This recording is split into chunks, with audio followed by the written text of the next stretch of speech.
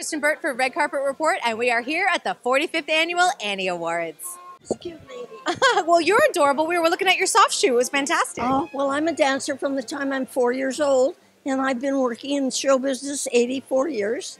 Well, tell us about Tinkerbell. How did the job originally come about for you? Well, I got a call. I was over at Fox, and they called me and said they're interviewing for a 3.5-inch sprite who doesn't talk. Get over to Disney. I went, Disney, I'll be there. So I went over and went to Mark Davis's office, and he said, here's Tinkerbell. And I thought, oh. So I did the scenes for her, for Mark Davis. And because I'm a dancer, all of her movements are our dancers. What's a good signature Tinkerbell move? That's a great one. I love that. Well, that's what he said. We want her to be disgruntled. And I said, Mark, what do you mean by that? You know that this genius took a piece of paper and within about 20 seconds drew her face just the way he wanted her. So I got to do all of her scenes. And when you see Tinkerbell, you see me. Oh, I love that. Do you have a favorite scene that Tinkerbell participated in? Well, yes. The one where she steps on the mirror and she sees herself for the first time. And her hips are too big. And she marches off.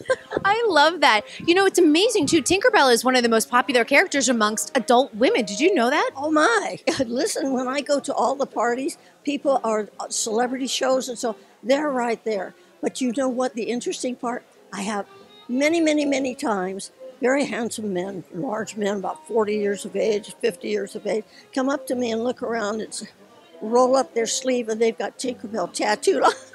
I love that. What an honor, isn't it? Yes.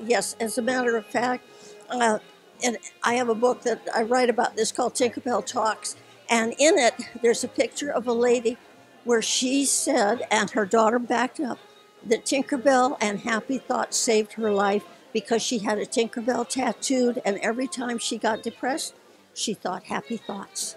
It's a great legacy. I love that. I tell you. Well, it was the way that Mark Davis drew her, the storyline that they had, and of course, when I stepped out in front of the camera the first time, I said, Mr. Davis, that's how long ago it was, you called him Mr. I said, what do you want her to be? Do you want her to be ditzy like Betty Boop? You want her to be above it all, like Queen of the Fairies? He said, Margaret, we want her to be you. And I said, golly gee, I think I can do that. And you brought her to life. And here you are all these years later, and we're still talking about Tinkerbell. Yes. It is a blessing.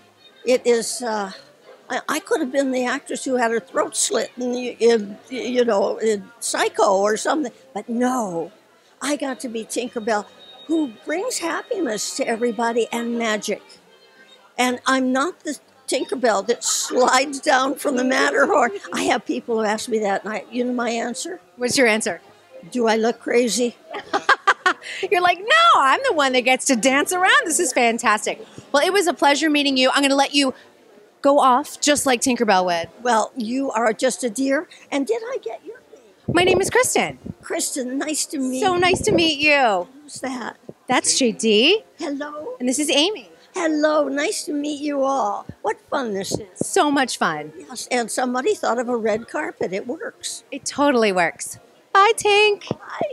Thanks for watching. Be sure to subscribe to our channel, like this video, and in the comments below, let us know what your favorite animated film was last year.